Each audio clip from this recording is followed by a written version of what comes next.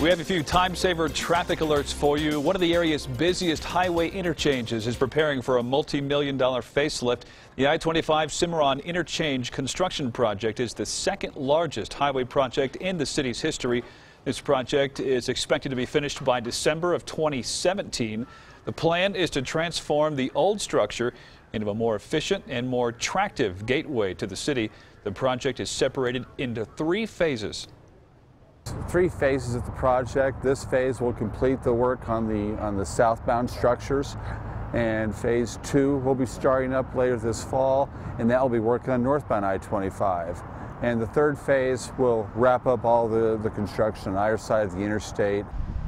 The city also wants to remind drivers that the area is a work zone, so reduced speeds are required for safety.